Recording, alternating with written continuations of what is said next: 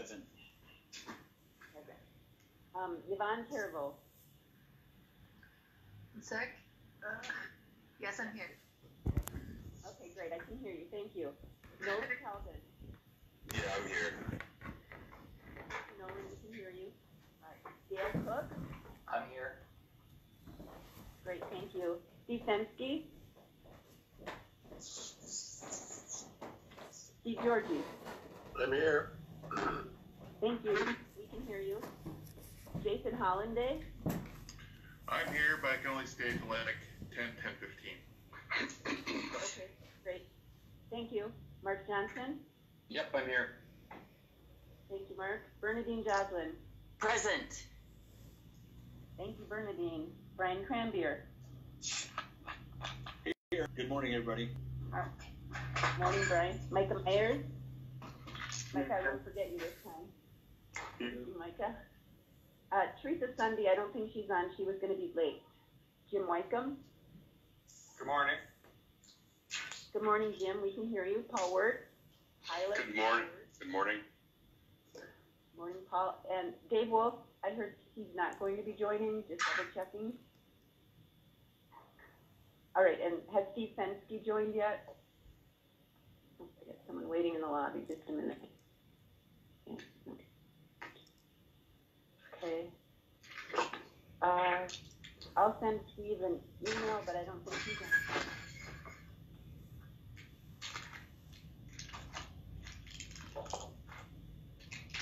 So everyone is here except Steve, and then we know Teresa's son is going to be late, and Dave Wolf, I believe, was not going to join. Okay. Thank you, Diane, and good morning, everyone. So I appreciate everybody making again time to be able to meet again on this. I think we're kind of getting here to the finish line, and a lot of work has gone into it up to this point, and look forward to a good, robust conversation today.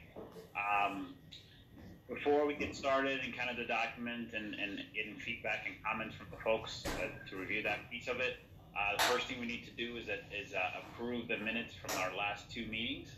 We didn't get a chance to do that, so Diane sent out a copy of the minutes. Hopefully you had a chance to take a look at it. At this point in time, if anyone has any comments or questions, please state that now.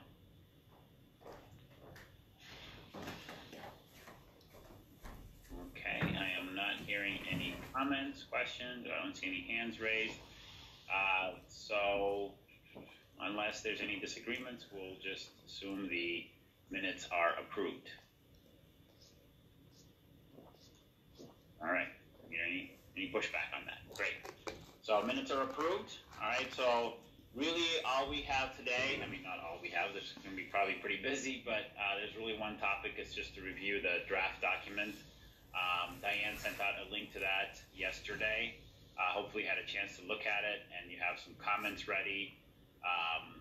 What we'll do today is sort of slowly walk through the documents and give folks the ability to make some comments, but along the way there are some things that are open items that we probably need to discuss as a group as well. So I will point those out as we go through it. A couple of notes also about the document as we get into it. Formatting wise, we're still in the process of formatting and kind of finalizing it. So you might see different fonts in there. You might see different colors for the text. As the writers came together, it was just a way for them to get organized about what the different pieces. So all that will get cleaned up. All the figures and the annotations and the references and all that will still needs to get cleaned up a little bit.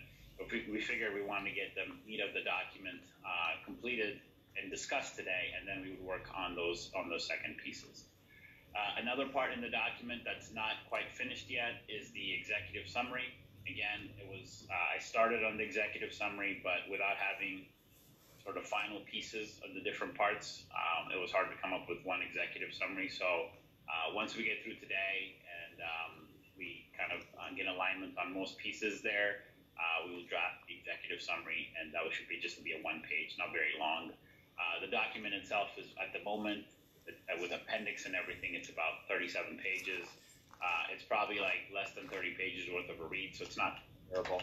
I expect the executive summary to be long as well.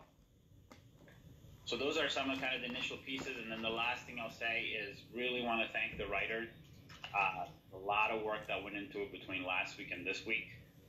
We went into it kind of bringing 3 different documents that had overlapping pieces, but also pieces that were completely distinct from one another. Try to merge that all together. Just to kind of give you a little bit of a flavor of how it went. We started out with the document was laid out almost by the 3 subgroups, but as we went through the topics and discussed, and back and tried to combine things together, it actually morphed a little bit differently, and the document is more laid out along the lines of the recommendations, and that's kind of where we land at the end of the day. So you can imagine a lot of the discussing that, and then each writer took a different section, different pieces of the document, and then worked on it. So they had to merge some of the language together. So a lot of work went in. So thank you to Steve Fensky for taking a portion of this, Cassie Lavelle, and Ann Treacy. They all did a phenomenal job to get us to this spot. So I really want to give kudos to them. So that's all I have. Any other questions or comments before we dive into the document?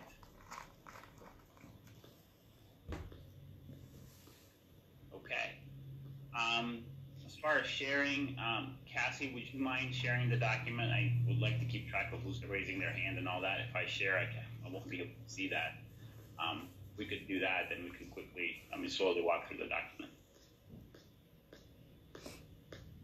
Yep, just give me a couple minutes to access it, unless Diane has it open by chance.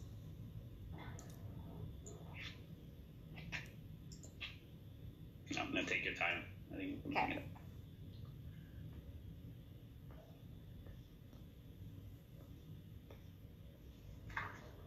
Okay. I can do it, but then I can't keep track of who's in the meeting. I know. That's one, maybe a feedback we give to Microsoft. I've run into this several times now, where if you are the person presenting, you cannot keep track of what's happening with the audience. No hands raised, the comments, the chat, it just becomes really, really messy.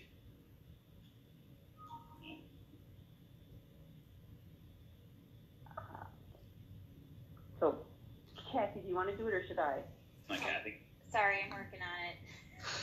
Okay.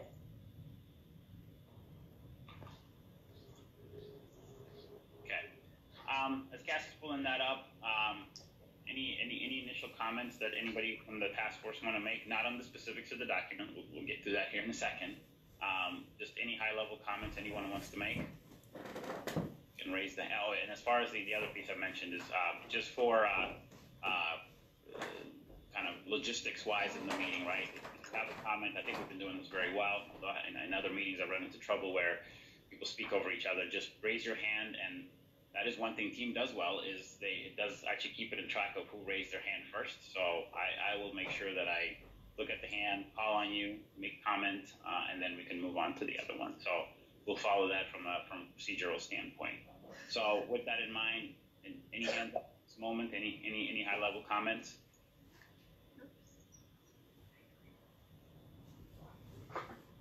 Not seeing any. Yes, he has started to share. Was everybody able to access the document? Start there, maybe.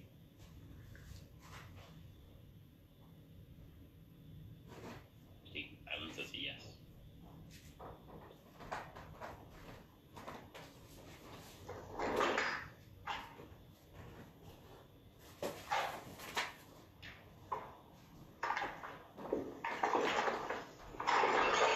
Okay, and as we go through it, last thing I'll say is I'm not going to, we're not going to make edits on the fly here. That would get really messy. So what we'll do is we'll keep track of all the comments and updates, and then we'll write them down, and then we'll go back and work with the writers to be able to edit those sections and make those adjustments accordingly.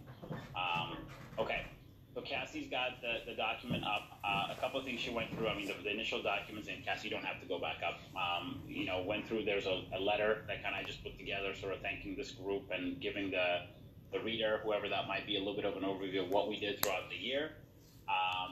Then there's like the executive summary section, as I talked about earlier, which that needs to be completed. So that's going to be one of the last pending items. And then from a recommendation standpoint, here are the 4 recommendations. Now, before we get through these, what I would say is maybe this is the last thing we want to come to, so we may just go into the document first, and then we'll come back to these because the details of each one of these are included in the document. But one quick comment here: there were some recommendations, or there were some decisions around speed goals and mapping, which are discussed further into the document, but there wasn't a specific recommendation around that. So as the writers looked at it, we decided, well, there's not actually a recommendation there, so it didn't come up here. So there's actually 6 pieces to this, like almost 6 sections of the document, but really only 4 recommendations came to the top. Again, not to go through these right now, but we'll come back at the very end just to kind of recap. So going through the document, first section, Steve was really took the authorship on this one. I really want to thank him for effort there. So we started out with just an initial introduction about the kind of broadband capabilities, and then the first piece is got into the border-to-border broadband development grant. And obviously, I won't go through the details here, but the overall recommendations was to make an investment of $120 million for the biennium, so $60 million per year. There was a little bit of the calculation of how we got to the remaining $150 million there, and obviously the 120 was trying to close that gap to make sure that we got to everyone who's unserved within Minnesota and make sure we hit the goals for the state. So those I would just at a high level. Hopefully you had a chance to kind of read through this, and so I would for this initial section on the border-to-border grant program, any questions, comments, concerns from the group?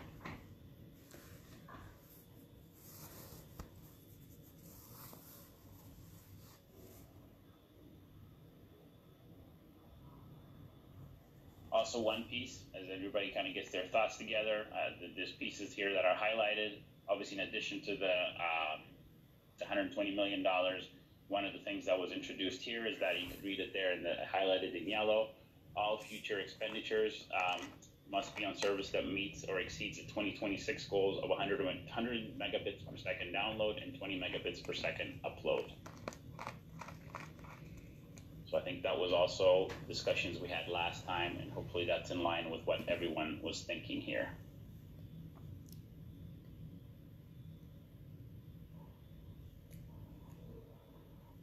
Wow, it's an easy group this morning. We're going to move on. Oh, Steve Georgie.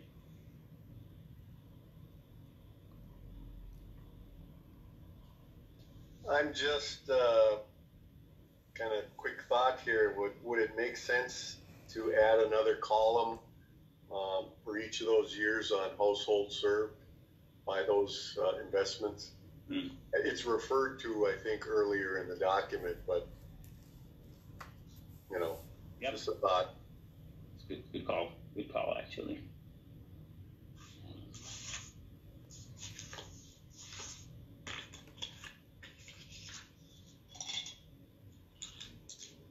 And the reason I say that, Teddy, and to the group is when you look at the 157,000 unserved households, kind of gives you an idea how big the challenge is. Yeah. When you see how many in a year you can accomplish. So, yeah. Yeah, that's a great call, Steve. We'll make sure to add that.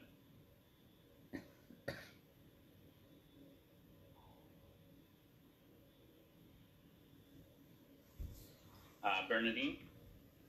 Thanks, Teddy. Good morning, everybody. So I wanted to just state again my concern about referencing the CAF2 funding in the formula. I don't think we should count it because it doesn't necessarily, those investments didn't really necessarily advance us towards our speed goals. And the RDOF funding in there too. I would suggest that we not include those in the formula.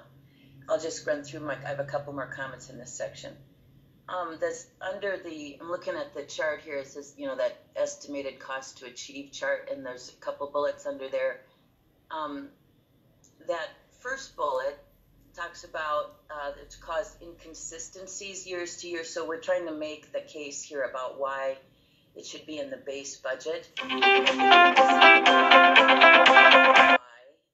we need it in the base budget, and that is that the lack of certainty year to year creates barriers for participation by communities, and it's a disincentive to do the work required to get ready to receive the investment.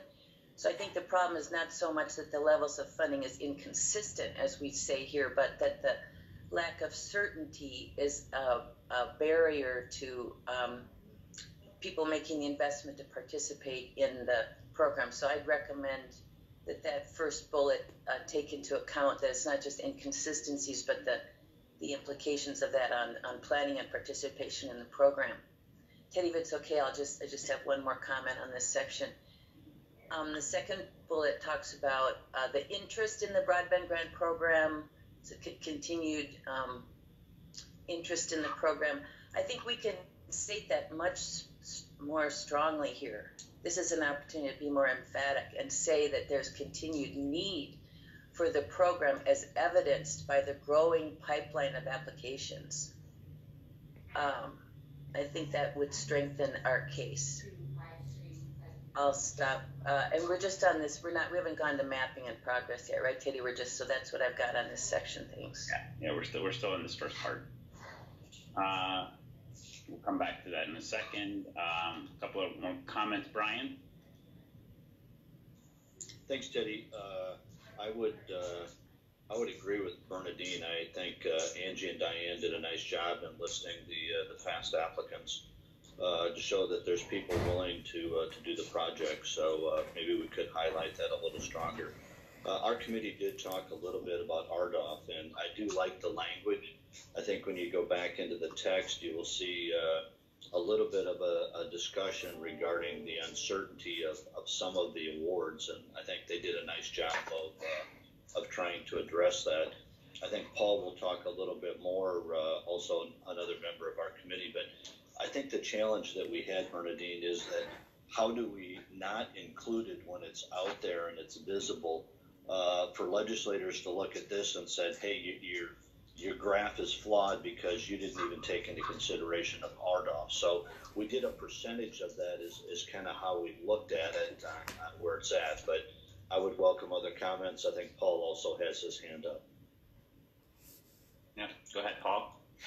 Yeah, I really think, we're the broadband task force, and to not include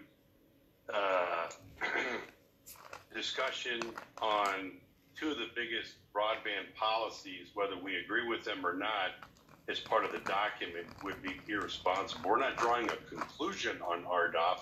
I think it strengthens our case. Talking to Minnesota legislators, there's it's a 10-year plan, the RDOF. There's no guarantee of funding.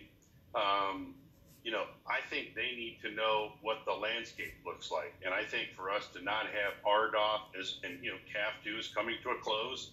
There's a narrative on that. We included CAF discussions in other reports. Fast forward to next year, and we're getting this report. Would we not mention what the Biden administration is going to allocate for broadband? So I think they need to be included. It's all part and parcel of the broadband policy discussion for Minnesota legislators. Thanks, Paul. Mark? I would, in the discussion of CAF and RDOF, I think, RDOF I would see as something, yes, we have to include, because the anticipation is that it would meet the 25-3 2022 goal for sure because of the requirements of the program. I think we have to talk about CAF because it was a program that existed, but I would tend to agree on the CAF piece that I don't know that the funding for CAF is going to help us achieve the broadband, the speed goal, because that's not a requirement of the program. The program doesn't require speeds at that level. So I'm just throwing that out for thought. Okay. The CAF piece is very small, right? Isn't that the 2 million or something like that in there, right? It is very small, yes. Yeah. So whether we include those or not, I think we get to the same conclusion that we still need dollars allocated to this space. So Bernadine, do you have a big issue if we kept it in there? I mean, does it? I don't know that it changes the case at all. Well, thank you, Teddy. Maybe the opportunity would be to footnote this. I mean, I think Mark's point is spot on. It's not that we're ignoring it. It did happen. I think the chart here is calculating investments needed to achieve our goals. And the point is that those investments didn't necessarily advance towards our state goals. And so maybe dropping a footnote in about the impact. And we'll have a chance to talk about the CAF2 later in the discussion too, because it comes up in more detail later. But that's my concern is, yes, we need to recognize, but I don't want to misserve our legislature by perpetuating a false impression that those CAF2 investments necessarily advanced us towards our goals. That's the concern. Brian, you had another comment?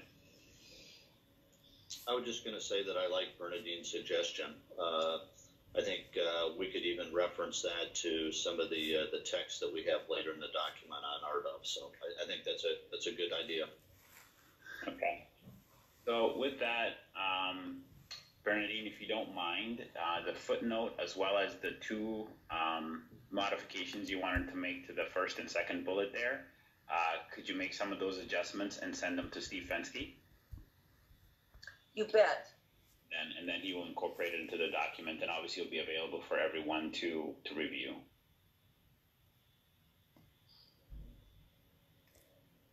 Awesome. Okay, any other questions, comments on the first section on the grant program?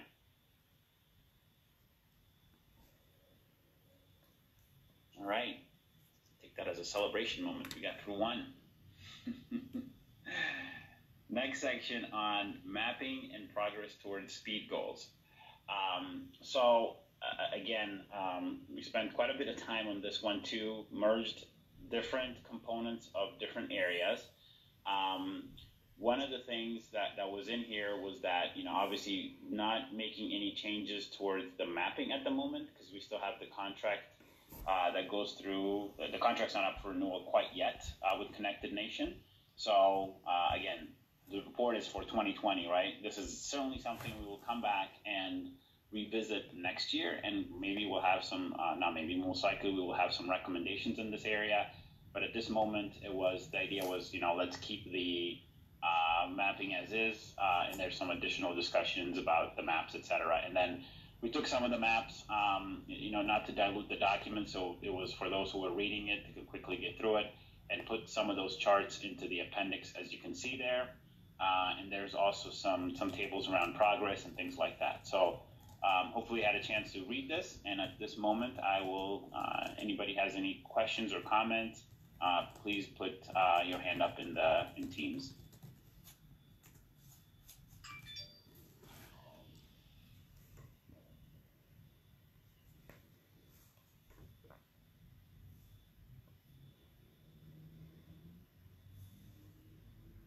Bernadine?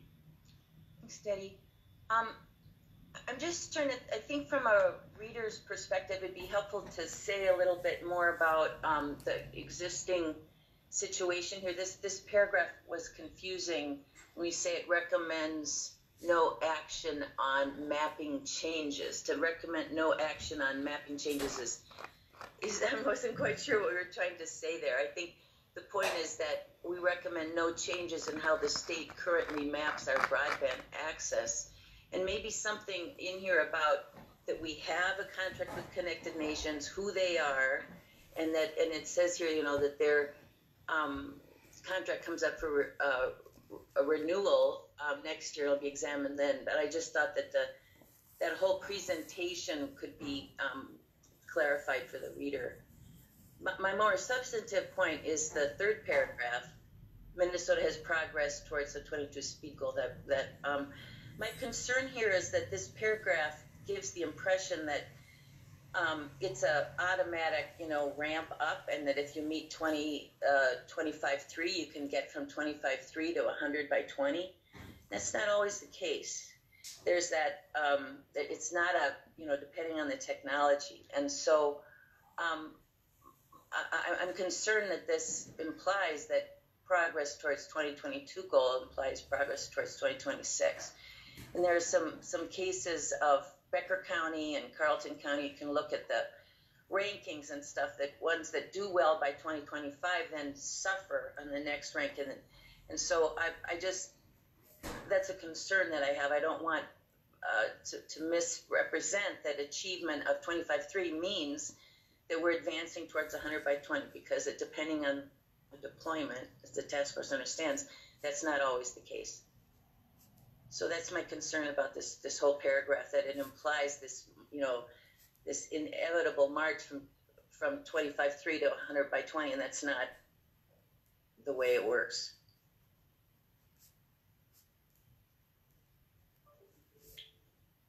And if people would like some more examples I could share, there's a couple examples. Like I said, Becker and Carleton County are two we could call out in particular about how they did, this year and last year in their state rankings by county. Yeah. So one comment on the county piece. So in the appendix, there's all the examples, right? That Bernadine, your team, your subgroup kind of came up with, right?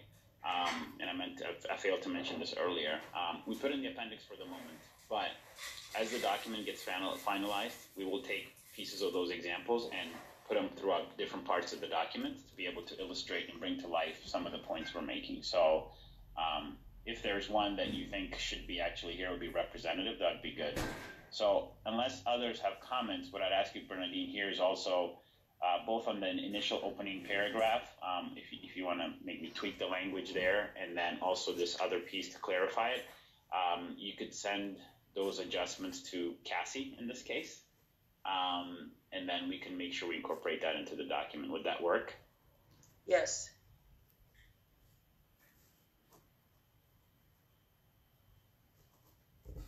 Okay, thank you. Any other comments? Steve Georgie? If you just look at the second sentence in the bullet number 2, it doesn't read right. If only serve one location in the census block is served. So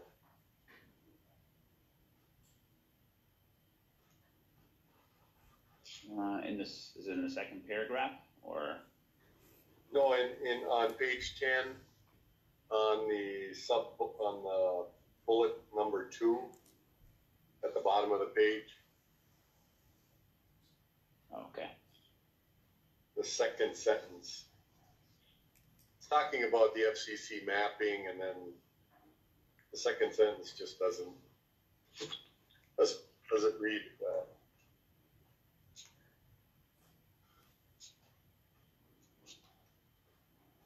Okay. Make sure to correct that.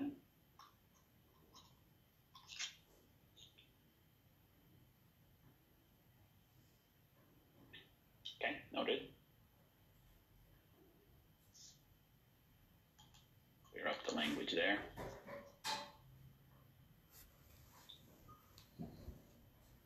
Okay, moving on. I don't see any other comments or hands up, so we'll move on to the speed goal reassessment. So that is, I believe, like middle of page 14 or page 14. So a couple of things here. So we had lots of discussions on this one. So again, think of this is a 2020 report. We most likely will have a 2021 report at least an update to this document in 2021. So at the moment, I know we had lots of discussions about speed goals and all those kind of things. So for the moment here, what we're saying is we don't have a recommendation around speed goals for this year in 2020. But Steve did a really nice job here of adding some additional language to saying, we've seen as a result of COVID-19, we've seen an increase in demand in broadband. And obviously, there's a lot of questions come up around equity and all those types of things. And that the fact that also not only, obviously the speed itself is important, and that needs to be reevaluated whether, 100 megabits per second is adequate going forward.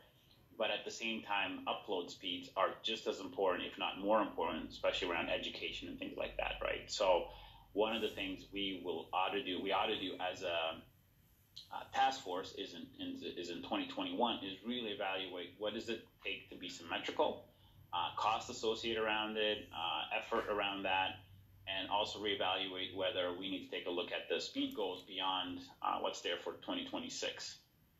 And obviously in the previous document, we also said, if there's any, in the previous part, in the earlier part in the document, we said, any new implementations need to have, we should strive for that 2026 goal. So that's already in place. So now really is an effort on us to be able to go evaluate and investigate this. So you can read there. I mean, hopefully you got a chance to read it. Highlighted in green is the sharper statement that Steve was able to make here. So I thought he did a nice job. Sorry.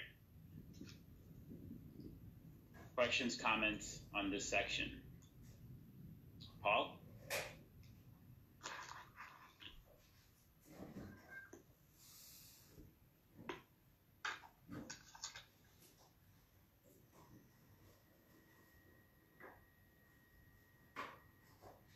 I'm not sure if you're speaking, or I thought you had your hand up, but maybe I missed. Sorry about that. Maybe I'm showing my age here, and it might be a small thing. Forgive me, but going to the legislature asking them for $120 million and the possibility of a speeding change down the road. I get the whole video producers, businesses, education in the era of pandemic. I'm not sure we want to go to stakeholders and say, we need a speed change for gaming. Maybe we could put something like game. I have a picture of a teenage kid, online, gaming. Let's do. That being said, there's a lot of components to the gaming industry, which we could maybe do that, or film production, which I know is very key to all of this as well. Maybe just a little tweak there. I don't want some legislators, because I guarantee you that would come out. And I'm a little sensitive to that. And full disclosure, we're selling Crunchyroll, which is very involved in gaming, to Sony, so I can say that freely without any policy reservations. That's a good call. That's a good call, Paul. And you're right. Some will hang on there. So yep. Let's make it as adjustments. Yes.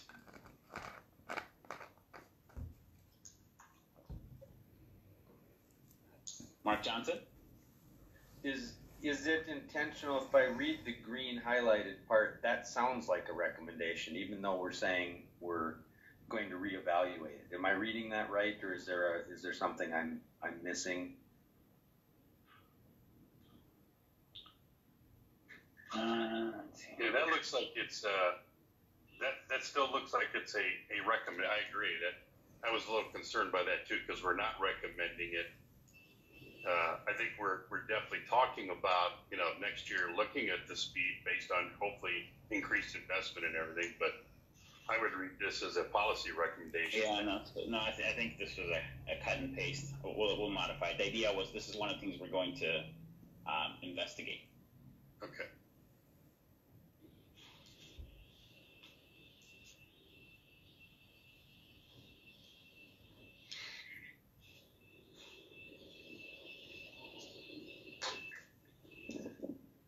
Bernadine? Thanks, Teddy. So, again, I think we have an opportunity to really strengthen understanding how broadband is an enabler for economic development, and I'd like to suggest this change in the first sentence under speed goal reassessment, the one that starts out Minnesota's broadband speed goals, should be reviewed next year to ensure the goals remain appropriate to pursue with public funds in the broadband program, and that goals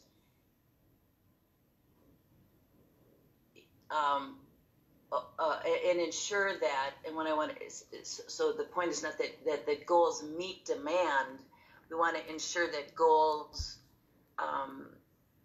we want to ensure that broadband is a help and not a hindrance to equitable economic development and quality of life. So we don't need goals to meet the demand, but to ensure that broadband is a help and not a hindrance. I think that's, we're not just like good enough, but we want to ensure that broadband is an enabler for economic development. I think, and I could offer my language here if you like, but I think that's a chance for us to make that point. I also really feel that this is an opportunity for us there's no reference in here to the letter that we got from the Minnesota mayors together. We had, I don't remember how many in the end, but almost, a dozen or so mayors from across the state addressed us, sent us a letter, and called out for the need for speed. I think we should reference that letter somehow in here and maybe include that as an appendix, but at least reference that we did hear from mayors across the state about the need for greater speed. And so, we say here that, we already know that the pandemic has shown. We say here that 25 by 3 is not good enough. And then we say we're going to study it more. So I just continue to think that we have a lot of good evidence that we need ambitious goals, but I will bow, of course, to the task force. What I'd like to see here is reference to the mayor's letter included. Okay. I think I got your language on the first part, so we'll make that adjustment. You can review it to see if we got it right. And then, I don't have an issue including that in the appendix and making a reference to it. But Paul, you had a comment? Yeah, because I think we've always included any type of letter in the report at the back, so I think that would be appropriate. Okay. Let's do that. Yvonne? Hi, just perhaps we might work into this section something about Launch Minnesota. One of the primary goals of Launch Minnesota is to make Minnesota a leader in innovation across the country. And a big part of that has been discussion about greater Minnesota and the importance of broadband for entrepreneurs in rural areas to be able to succeed. So that might be something to add in there. I'm active with Launch Minnesota as well. Okay. Would you mind drafting something up, Yvonne, and then sending it to Steve Fensky? You bet. Okay. I think Steve just joined. Is that right? I did. Thank you for joining. Okay, and one comment just to you, Bernadine. What I would say is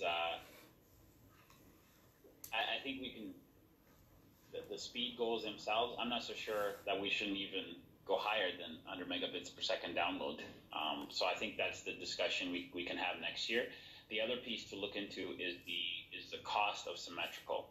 So would love to hear more from experts on what it would take to get to symmetrical, and if it's like minimal cost to get to symmetrical, why not do that? But if it's a drastic cost, then that's something to reassess as well. So part of the discussion was let's kind of make sure that we have all our pieces right, and then we can make the right recommendations for the future. So.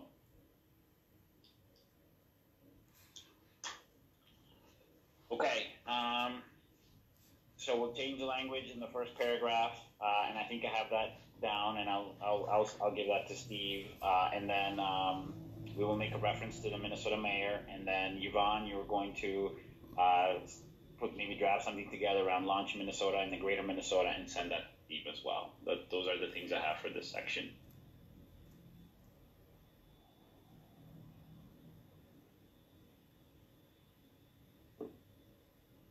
Okay. Oh, and then we need to take a look at the one. There's language in there around the green part around. Make sure that we're going to investigate, I'll make a recommendation. Any other questions or comments?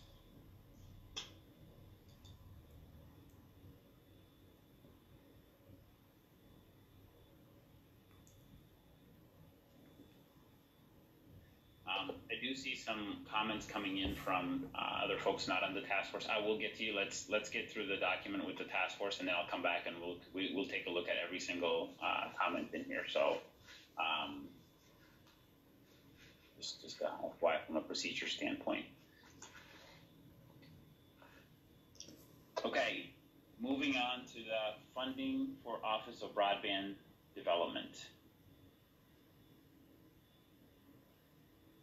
So this was the idea that, our recommendation is to fund the Office of Broadband development at $700,000 for the biennium.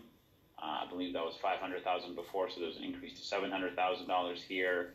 And then you can read that. I mean, the rest of it is supporting information around that. So any questions and comments, if any, as folks have read through this one?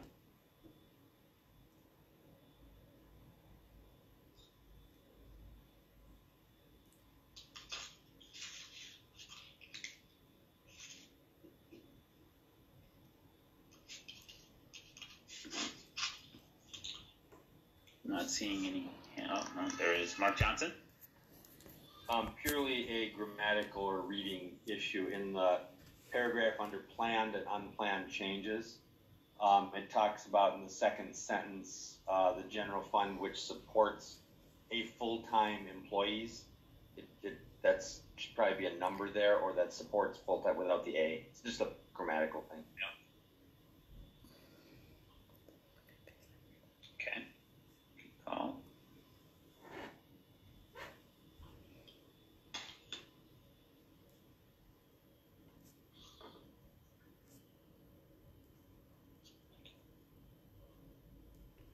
Okay, not seeing any other questions or comments.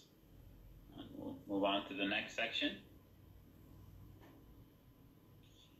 Okay, so this one is around the digital inclusion piece. So again, this is the recommendation to create an operating annual fund for the Office of Broadband Development of $1.5 million to promote the adoption and use of broadband capabilities and address, digital inequities that exist today.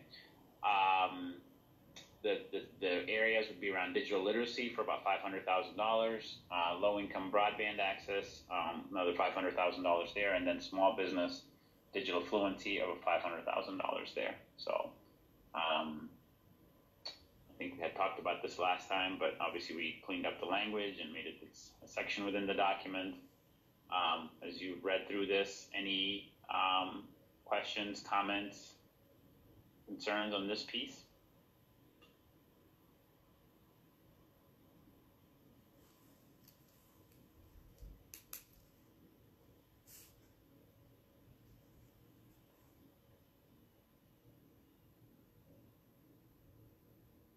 Okay. Not seeing any. Move on. All right. Then we get to the barrier section. Obviously, there's a lot of information here, a lot of good background, I think, for folks to read through.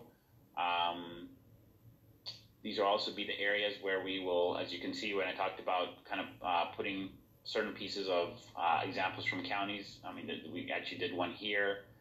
We took one of the counties and brought the example that was Rock County in this specific instance. There is a recommendation around easements here.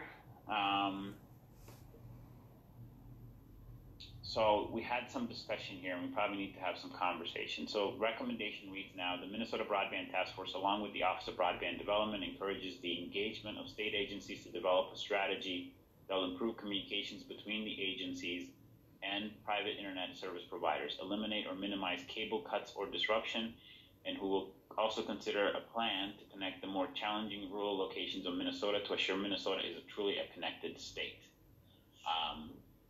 So I think when we had the discussion, maybe Brian, you have a comment. I'll let you ask the question. It might be the same one, but then I'll follow up.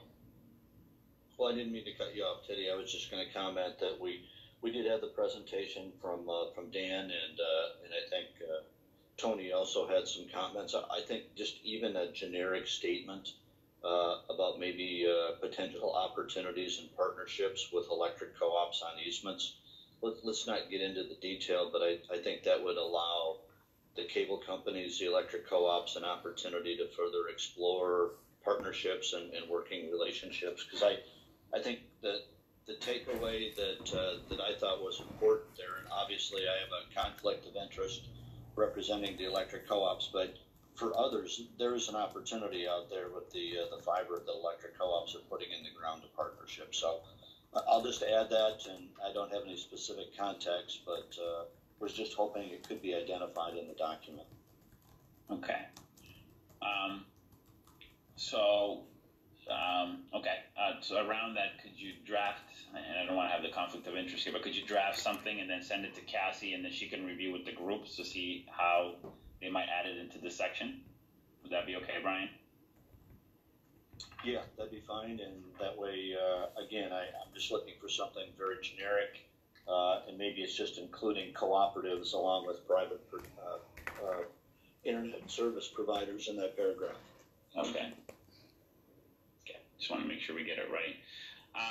Steve Fensky, I have a question. I know when we looked at this recommendation specifically, we thought it needed to be a little bit more directive versus just kind of developing a strategy. Forget how our conversation was, but because we said maybe this is already in the statute and maybe we need to be a little bit more precise about it. Do you remember the conversation we had? Yeah, well, we read it. Several of us read it and kind of said, I don't really know what this means. It's kind of like saying we encourage a plan, but it doesn't talk about what the plan is. And reading it first, I didn't understand that was about easements at all. So if there's something people want to pull out of what's in the statute, we could try and do that, but I'm not sure. I don't know if we have enough time as a group here to flesh that out, given kind of if we're trying to get this thing done. Mark, you have a comment? Maybe it's specific around to this. Yeah. So, and I talked with Dave Wolf, who wasn't able to be with us today at the meeting, because it kind of came out of things that he did, that he put together for our group. And what we talked about as a possibility, I'll throw this out and see what people think, see if anything sticks. We said we understand now that's sort of part in statute of what the Office of Broadband Development is supposed to be doing. And so perhaps this is more part of the introductory statements or the content around what I think our real recommendations are the two pieces having to do with first the public right-of-way permitting, where we're suggesting a working group be established of the stakeholders to talk about that process, and the railroading piece, where we're asking more oversight and asking railroads to be required to locate their facilities and so on. So perhaps those two raise up as actual recommendations, and the other piece is sort of supporting context about what the Office of Broadband would do. Does that make sense to the group, or to you, Teddy, or anybody? That makes sense. There's a couple comments. Let's go through those and we'll kind of summarize. So, but that makes a lot of sense to me. Yvonne? It's similar to what Mark was just saying. I was just suggesting that we clarify the language in that paragraph to simply say something along the lines of reducing disruption, looking for efficiencies and opportunities for collaboration, and then that would open up the door to the things that are in the paragraphs that come after.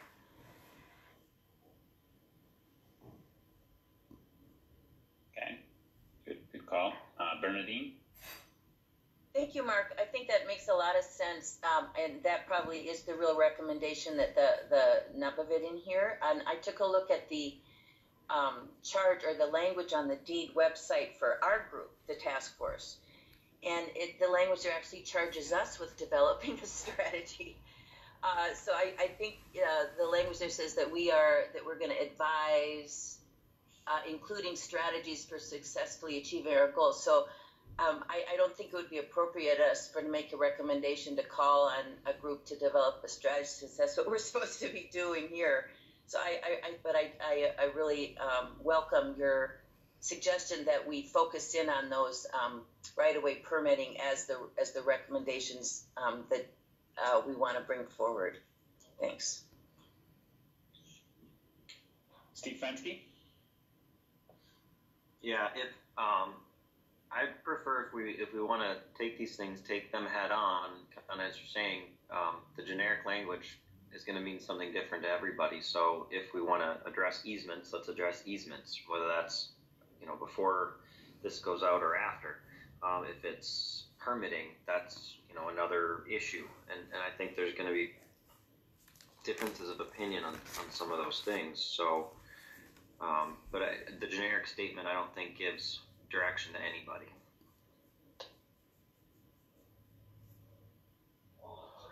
Okay. Okay, so it sounds like, go ahead, Mark. Yeah, just one more thing. I mean, given what Steve said, that title easements might actually be more appropriately permitting, given the two potential recommendations that we have coming out of there. Just saying that. Okay. So I think on this piece, I think we've, Mark, maybe with the team and Cassie, you guys could rework a little bit here. I mean, I don't think there's a lot. I mean, it's just more clarification than anything else, right? We can make those adjustments, and I think we should be in a good spot here with some more precise and directive recommendations.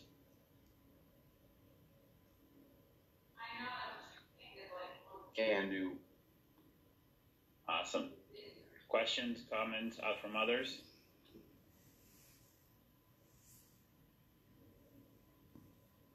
Okay. Moving on to the next section, this was a technology part.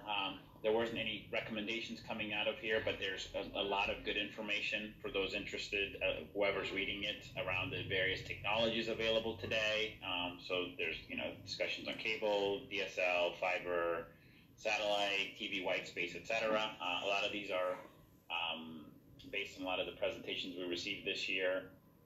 So that is the last part of the document. We put it here because it's good for informational, but obviously since there's no recommendation, it was kind of put here to the back of our report. So that's the end of the document, kind of from before we get into the appendix, and then the appendix obviously has some additional things. What we'll do here is, the county examples are all listed here. Like I said earlier, we will take, once the documents get into more final state, we will take more of the relevant examples from the various counties and include them into the document. Additional testimonials from Minnesotans, that's also down here. And then any other maps, we've included them into this area. Again, there's going to be a lot more formatting and cleaning up to make this look a lot nicer, but for the moment, we just want to have placeholders for the different parts of the document. Bernadine, you had a comment? Thanks, Teddy. It is challenging to try to do all this keep all our screens open, and I apologize, but I wanted us to, I was looking for the spot where there was language on RDOF. Could we just have a brief discussion? I was trying to find it in my own copy here. Could we just have a quick, pull that up and talk about that for a minute? Yeah. Do you remember where that was in the document? Yeah, I think we're there. Right there. There you go. We know more right now than we did in the last meeting. What page is that, Steve? Sorry. I can't see the page number where I think it's the top of 14, maybe bottom of 13. Thanks. So we know more now about RDOF than we did in the first earlier drafts here. So we put in the numbers that were awarded. We explained a little bit about it, very little bit, and explained that it's a preliminary award. So it's not something we can say this is money in hand, and we have to have some caution with it. Yeah. Thanks for that. I was just wondering if the task force might want to consider referencing more specific examples of some of the concerns that have been expressed. I know the Office of Broadband Development has received several letters from different community groups and stakeholders and advocates about the award and the ability. It's not only about their ability, not just are they going to get the funding, but that can they actually deliver? And we talked about this as the task force on what they say they're going to do. So I would welcome a discussion with the task force if we want to be a little more pointed or explicit or specific here to help legislators understand how Minnesotans are responding to where we are in the RDOF process now. Because I know there have been, the federal delegation has been contacted, letters have been sent to the office, and I thought we would maybe be derelict to not alert legislators to that and talk more about, it's not just the funding uncertainty, but the concern about the winner's ability to deploy. Paul, you have a comment? Yeah, I think before we start throwing sand on the RDOF program, I think what we have here is appropriate.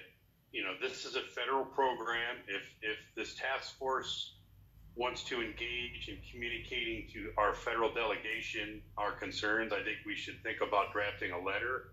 But to not have, LTD broadband, I've kind of read some of these op-eds from groups that, that are out there that, I question their motives, some of them, but, and I don't have any interest in LTD broadband, but, maybe we ought to wait and hear from LTD broadband as part of a future task force. I mean, they were awarded this, at least awarded, the money's not been allocated. Let's give them an opportunity to defend themselves. They're a Minnesota company. I think it would be irresponsible to start kicking sand on a company that's been awarded, the projects and just on surface, just to start criticizing without all the information. And I don't think we're not sending any message to the legislators that this is going to solve the broadband problem in Minnesota. That, I think we're very, wise in saying, look, the money's not been committed, the 10-year plan, I think, we could see whatever this, but, this is a policy that is circulating, and I think it's worth noting that we should send the report to the legislature with the idea, I think it helps our case. This is why we need $120 million right now. Because one, we don't want to wait for a 10-year plan that's not even fully funded, or kicking the can down the road with, whatever the FCC or Congress might come up with. Let's focus on the plan at hand.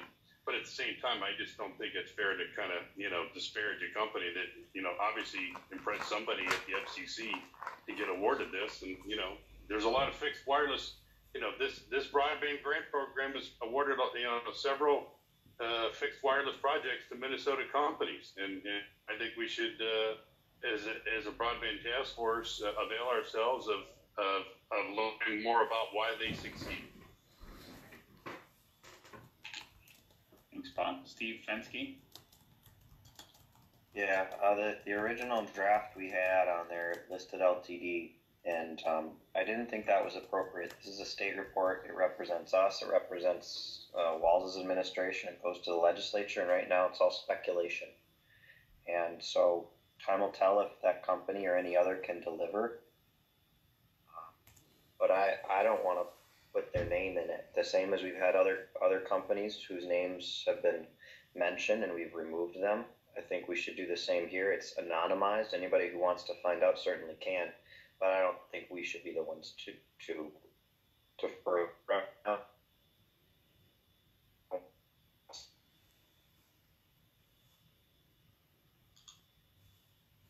Micah? Do we want to mention, and Diane, you can correct me if I'm not wrong, didn't we have to have some of the applicants in the current list of broadband grant applicants remove areas that LTD could potentially get to, so it does have an impact. And you could speak to LTD in the past, they've been awarded and they didn't deliver and on the CAFR 2. So do a little research on this company and find out, are they really going to do it? And it is going to impact, and it already is impacting us.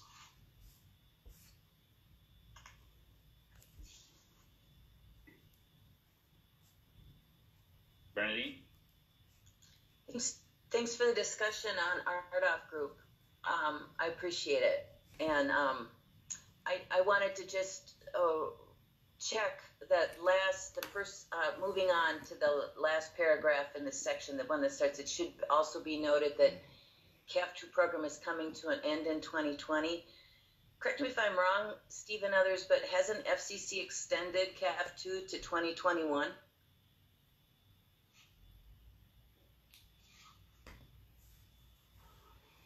That's my understanding.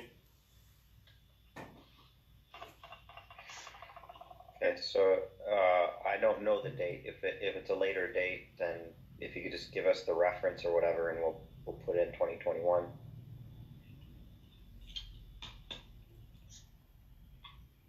Okay. Mike, did you have your hand up again, or was that from earlier? That's still from earlier. Oh, never mind, I'll fix that. Steve Georgie?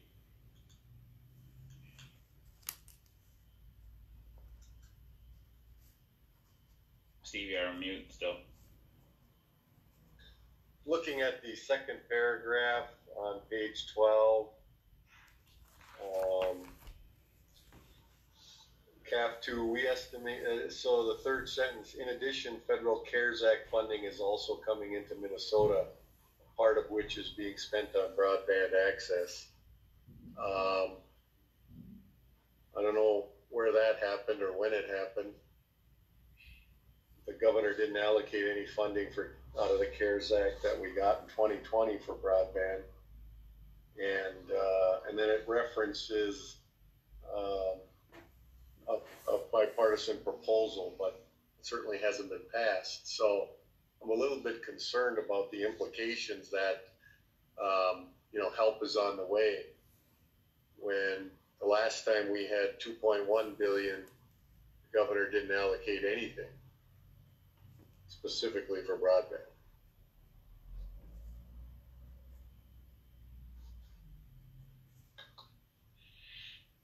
Steve Fensky, you have a comment on that one? Sure. So I can, if we don't want to mention the CARES Act because that's speculation, we can remove the reference to CARES Act. I don't have preference.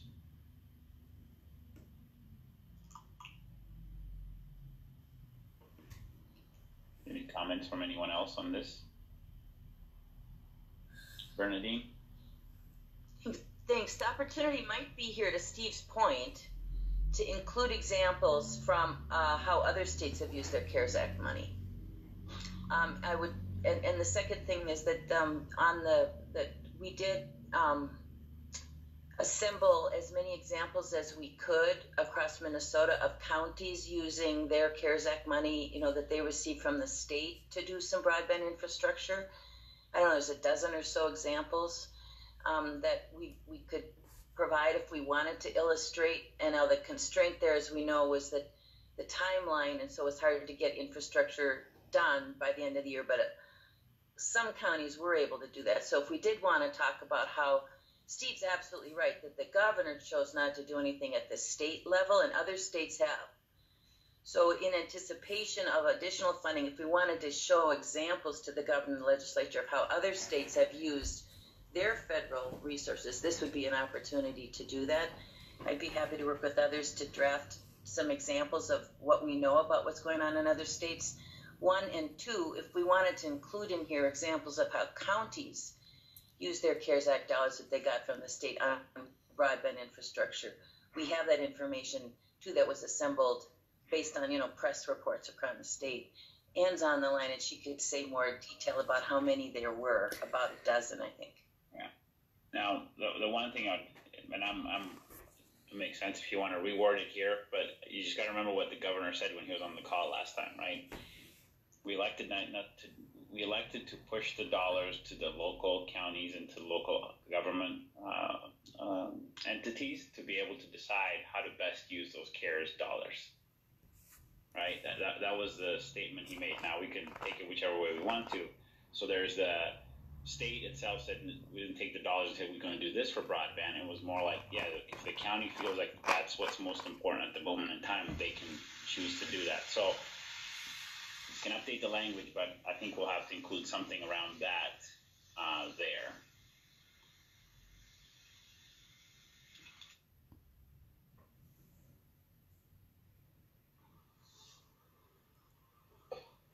Teddy, a question. Is there any reason to mention the past CARES Act situation?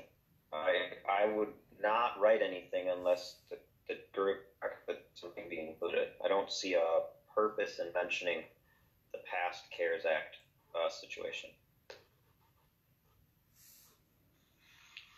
That's a good call. Good question. Bernadine? Yes, I think the point would be, if we do anticipate there'll be additional federal funding like this, for the state to see how other states use their federal dollars to advance their broadband purposes, right? I mean, we made a set of choices here in Minnesota and other states, so that would be the only reason I think to do it, is that it might inform the future choices before the governor and legislature. And we could include examples of how at the county level, I take, Ann points out that it was in the chat, Anna, that it was spent on broadband. It was by counties, but they had to do it within, by December 30th, and so it really limited. You had to have a shovel-ready project to build by then. But we could list those examples. Yeah, all that can be couched in if there's new federal CARES money or similar, it can be used as these states did. Okay, Mark Johnson. And I'm just going to lend some support to that idea. The fact that, what we're doing in this whole report is we are trying to look forward and say, here's what we need to continue to move forward and meet our goals. If we look back and say, this money was spent this way, and we start to question it and we start to get in the weeds on it, that can get problematic. But if we do, as has just been suggested, use it to look forward and say, this money could be used in these ways, and here's some examples of how that was done. I think that's appropriate in my mind. Steve Georgie?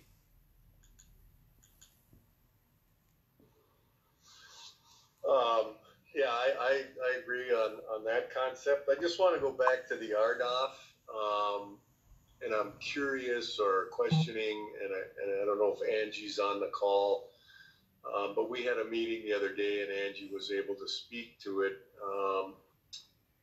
Shouldn't there be a statement in here that the RDOF awards can have a significant impact on the border-to-border grant applications and awards? Because right now, I think the Office of Broadband is going through some very trying times on what they do with current grant applications that have RDOF census blocks recently awarded in them. And I know that's complicated, but I'm just wondering, going into 2021, if everything stands with the RDOF award, is that going to significantly limit the border-to-border grant program? If maybe Angie's on or Diane can. And the reason I bring that up is I don't think 90% of your legislators understand, that connection. Angie or Diane, any comments? Angie here. Thank you, Steve. Thank you, Teddy. I appreciate the conversation. The only comment I'll make for the group today is that we're in the middle of this open grant round, so it really wouldn't be appropriate for me to go into further discussion today, but I appreciate the feedback and input that folks have been sharing with our office. Thank you. Brian? Maybe just to follow up on Steve's comment, I think the Minnesota Broadband Coalition even had a letter going out recommending that the RDOF awards be excluded from the border-to-border broadband grant program until they were fully vetted. So I don't know if that's the language, Steve, that you were kind of looking at, to be more specific.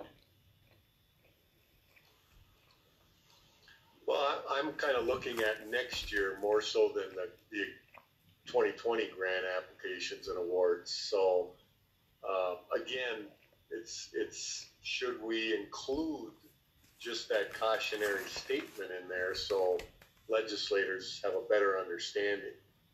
And again, I can't speak for the Office of Broadband, but I think again, there's uncertainty that it may be a stumbling block. So that's. Bernadine? I'd like to speak in support of Brian's recommendation. Brian, I think that makes a lot of sense, and would be helpful. Maybe you could restate it for the group.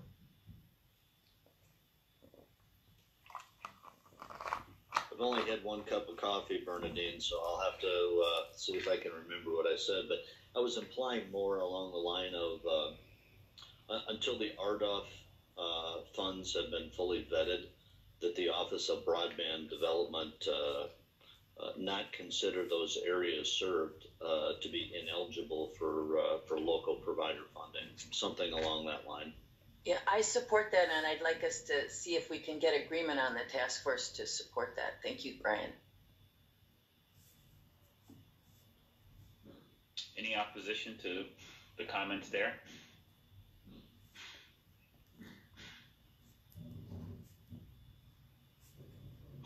Okay, Steve Fensky, do you have a good handle of the request there? I think so. They don't want the implications of RDOF providers to impact the border-to-border program. As I'm thinking about it, I'm not sure if we get to make that choice. The law says what it says, and OBD gets to interpret it as the agency.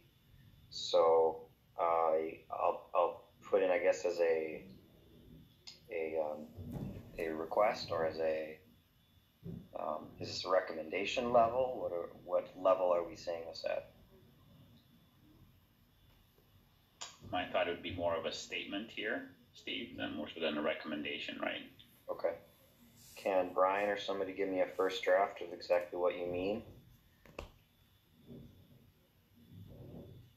I'll do what I can, but I can see in the chat box that we got to walk a pretty fine line here, and I think the recommendation is a good suggestion, Teddy.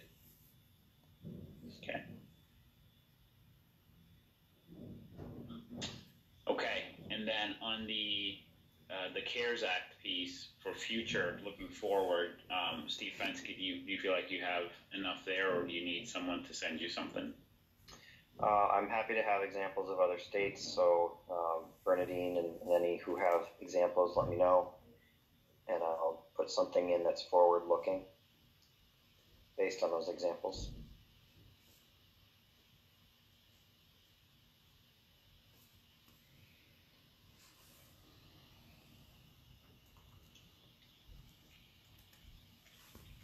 Okay. Before I go to the chat and look at everything else that's there, I haven't actually peeked there yet. Any other questions, comments on the overall document from the task force?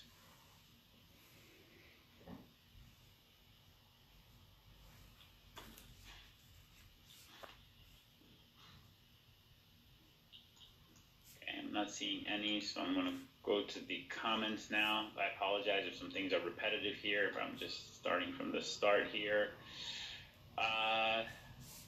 Typo in second paragraph on page 14. Yep, we will get that one fixed. Anna Boroff, you had a question around, is the highlighted green portion, that was around the speed goals, I believe, and I think we're going to update that language to say more investigation around future goals, so we'll make those adjustments there. Nathan Zacharias, you had next year, the 2020 legislative session or the 22 legislative session?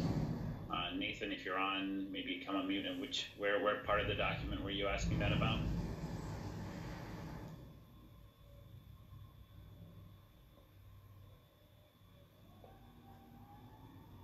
Maybe Nathan's not on anymore, but next year to me would be the 2021 legislative session, unless we're talking about we're going to do some investigations and doing more recommendations. That would be next year's, and like we're going to do it in 2021 to make a recommendation for the 2022 legislative session. Sorry, Teddy, my mic was on the wrong input setting. The question was exactly what you referred to for the symmetrical speed goals. Was that recommendation to the 21 legislative session or for the 2022? I think you cleared that up. You guys will be tackling that next year and then recommending the following year, perhaps? Am I hearing that right? Yeah, that's correct. Thank you. Okay. And then Tracy, you had a question around the easement recommendation, make a better additional recommendation. Yeah, so let's, I think Mark Johnson and team, we're going to work with Cassie, review that piece of it, and then we'll see how it shapes up in the document. And to your point, we'll see where it best fits once that's finalized. Anna Boroff, he said, I have no idea what this section means, the presentation done with the cuts. I'm assuming it's around was this around the easements piece?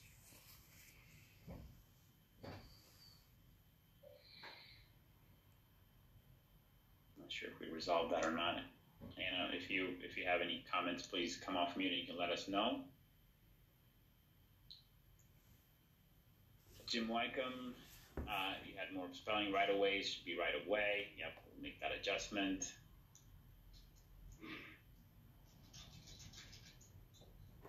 I'm just reading through the comments. These are more comments than anything else. Thank you for responding.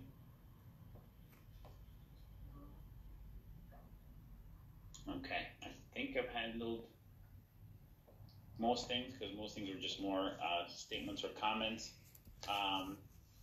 Any questions or comments from anyone outside of the task force at this moment? You feel free to come off mute and make a statement. Hey, Teddy, real quick, in your letter, I note we have Myron Franz as the commissioner still. I don't know if that was, because he was the commissioner at the time of the task force formation, but I thought he had changed jobs or had left the administration. Yeah, no, I need to make that change. Okay. That's all I had. Thank you.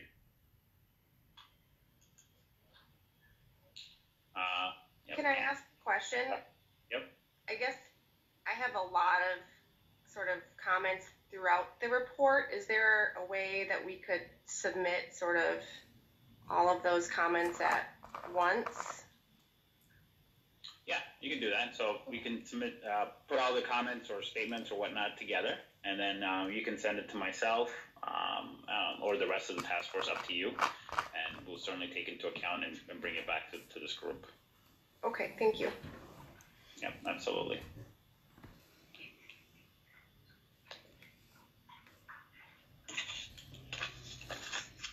Okay, so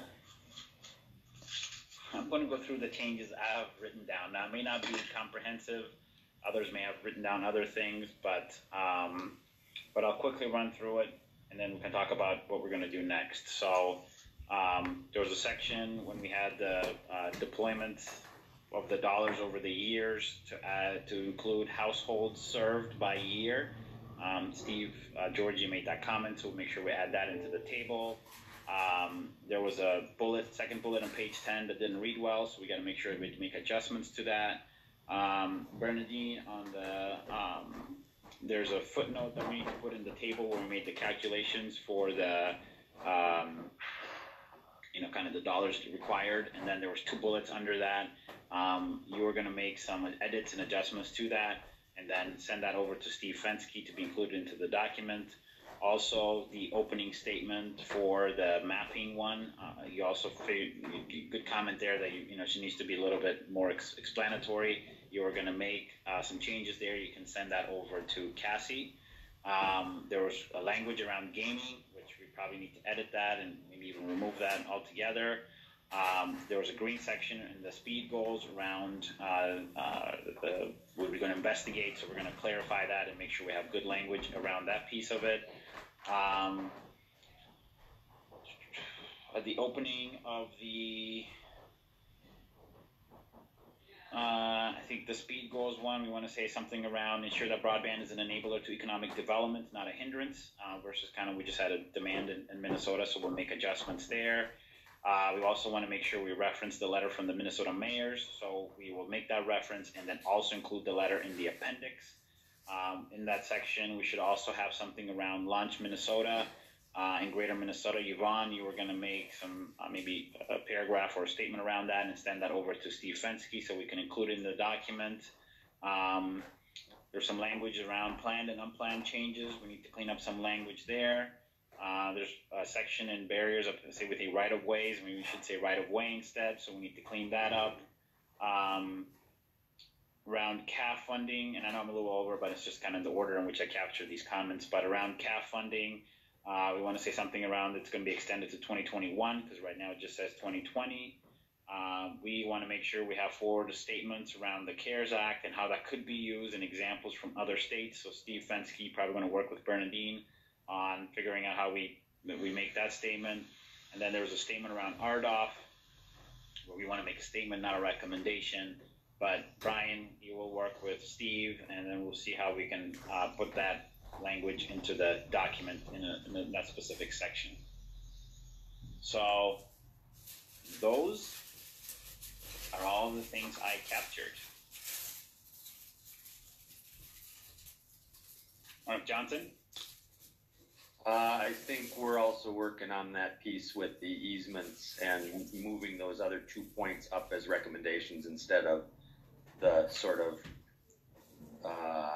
broad statement that we have now. Is that right? Yes, yeah, that's right. I was caught up in the conversation there. I didn't write it down. Yes, that one too. Okay. Got that one down.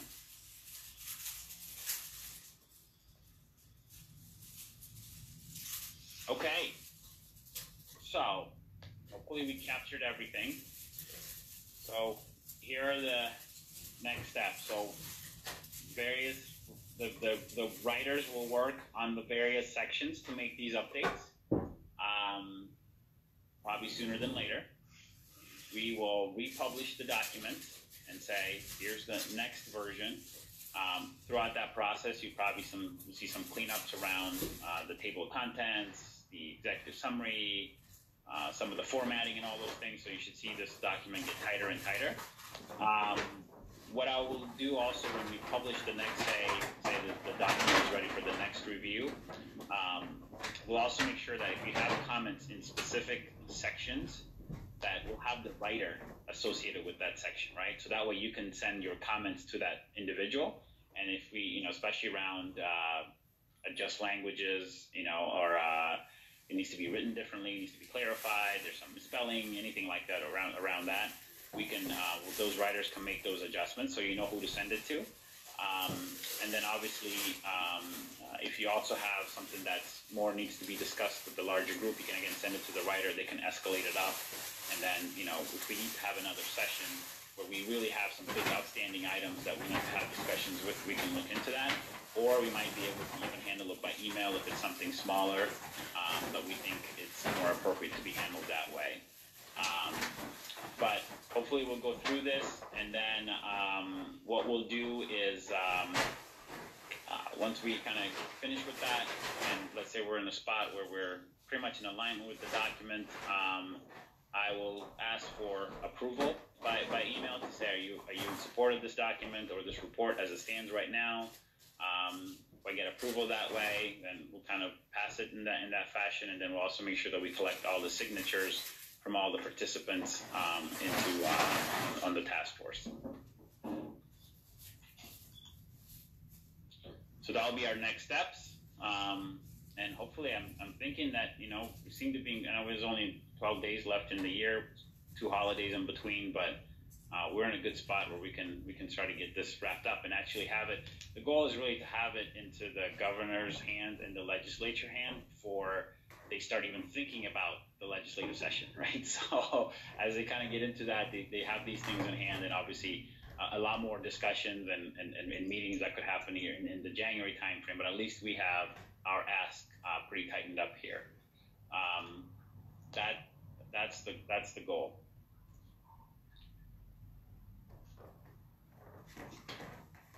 Patty, this is Diane. I put a comment in the chat box, and Steve Fensky, who's a lawyer, agreed. You can't vote by email as a public body. Okay, so you're saying we probably need to get folks back together? Well, Steve can maybe have some input here if you want to vote on the report as it is today. I think you could do that at the meeting, and then folks can review continuing drafts of it. And if there's significant changes, it would need to have a vote at a meeting. Otherwise, you might be able to just go based on today's vote. Steve might have some input on that. Sure.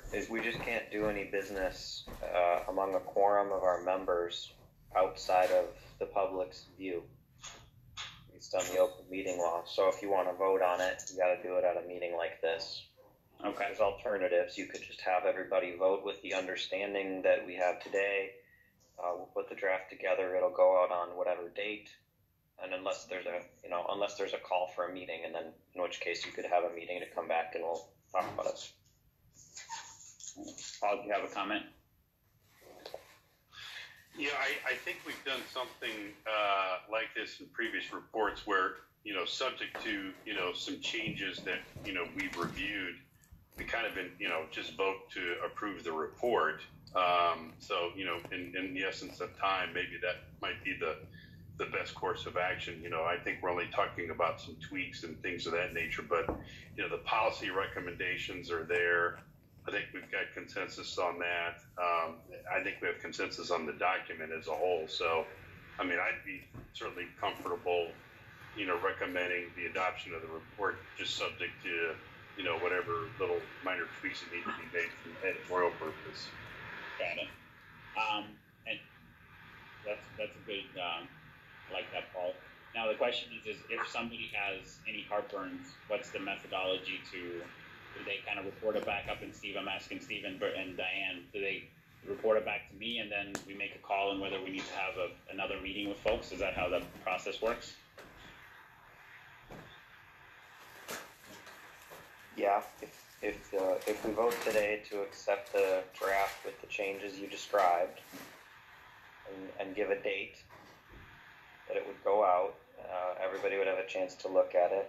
And then if somebody has a objection or concern, they could bring it to you and ask for a meeting. And it would probably be, in that case, a good idea to call the meeting. Got it. Okay. So let's do that then. So we'll ask for a vote here to see if everybody agrees. Subject to the changes that we just discussed today, the final draft of the document, I'm going to put it kind of stake in the ground here. We'll go out on the 23rd of December, and will be available for review at that point to make sure everybody's okay with it. If there's any heartburn or things that don't look right, other than minor tweaks and all those kind of things that do require us to get back together, please send those to me. And then if we do see those, then we will need to have another meeting, and that will either be the week of December 28th or will be the week of January 4th. So that's as it stands right now, and hopefully everybody's okay with that approach. Okay, so with that, maybe I'll make somebody make a motion to see if we want to approve the document as it stands now, with subject to the changes we discussed today.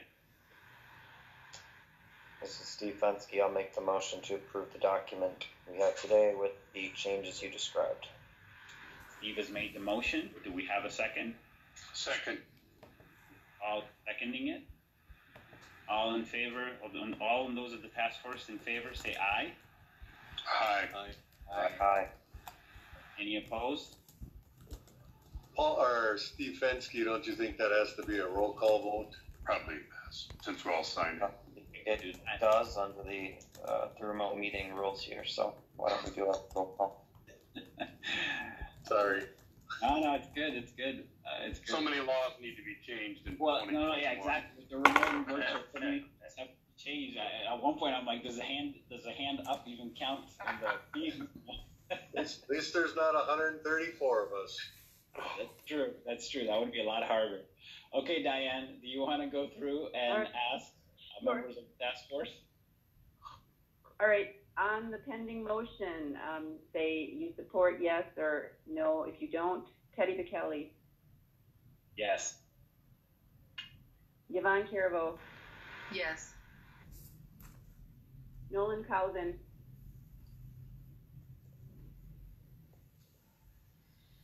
Did we lose Nolan? Dale Cook. Here. that a yes? Yes. Okay, thanks. Hear me? Steve Fensky. I can, Yes. oh, no, Nolan, yes. Nolan, are you a yes or no? Yes. Okay, thanks. I'm a yes. Steve, okay. Steve Fensky, Yes. Steve Georgie, Yes. Jason Hollanday. I think he may have left.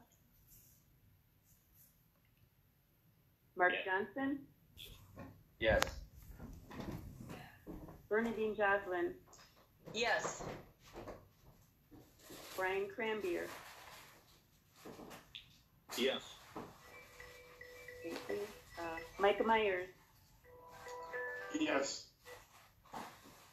Thank you. Teresa Sunday, have you joined us yet? Okay, Jim Wycombe, Yes.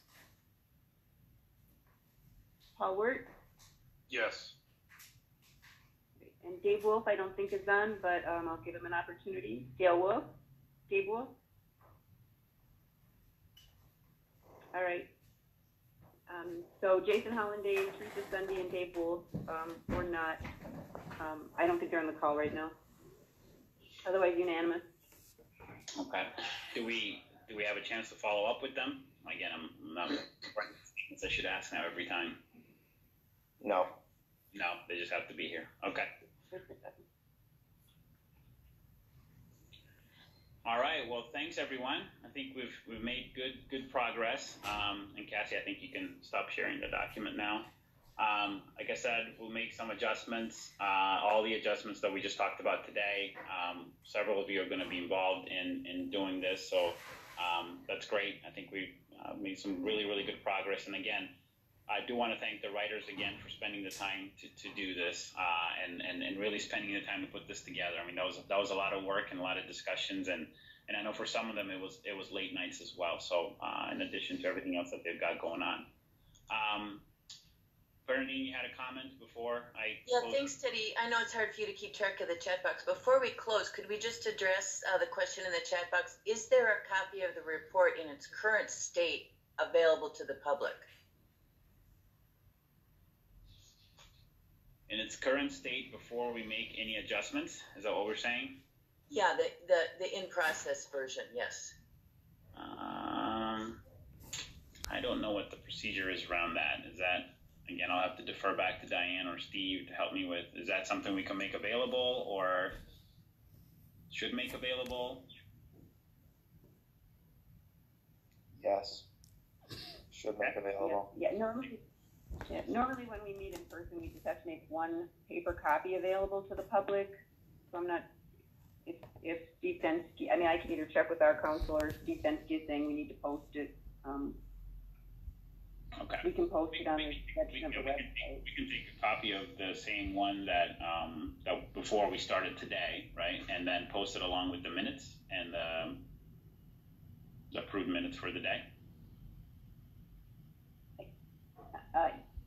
Yeah, I can put a PDF copy of the draft report. Perhaps the watermark or something indicating that it's a draft. Yeah, we need that.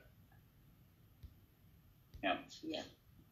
Paul, I see you had your hand up and you have a comment. Yeah, Mr. Chair, Bernadine and I are the only carryovers from previous task forces. I just want to say congratulations to you and the task force. You know, this is always an interesting time, this time of year, trying to reach a consensus document. I'm always proud, that we can come together and reach that.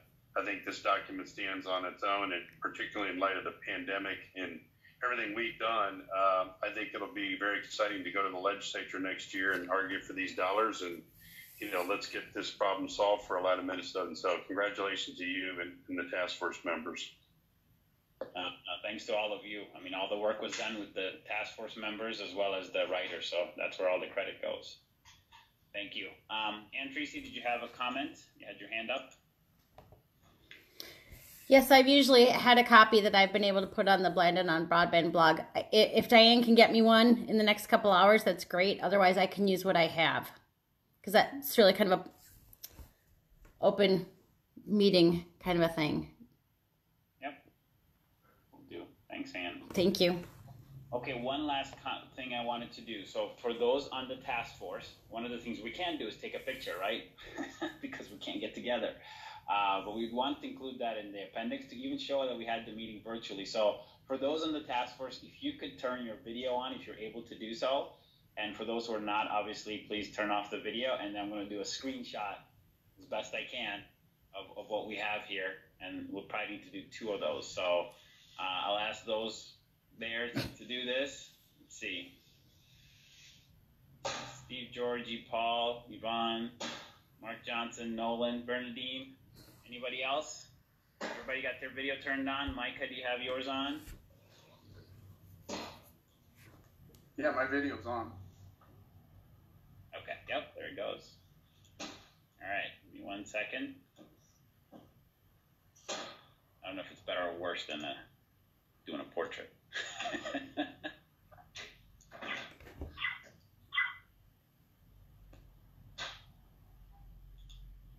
Awesome. Well, thank you, everyone. I appreciate all the effort to get here.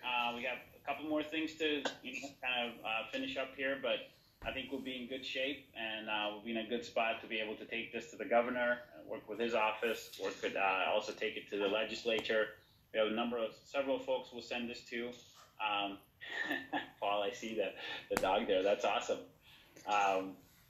And obviously we'll get this out, and then we'll also start working on schedules for next year to have our meetings. And I think there's a few things we want to follow up on, and I think we've got some great things to do. And one thing I hope to do is also get together next year. I mean, it may not be at the first part of the year, but hopefully towards the middle of the year, we may be able to get together and be able to even celebrate this part on a face-to-face. So with that, unless there's any other last-minute comments or questions, I will bring this meeting to a close and want to tell everyone to have happy holidays. Hopefully get a chance to disconnect in the real sense this time, right? We used to say this time of the year, but these days it's like really disconnect from the computer. So, and enjoy some time with your families, and we'll see you back in the beginning of the year. Let's pick a park and go snowshoeing. Yes, we could do that. That would be awesome. All right. Thanks, everyone. Have a great day.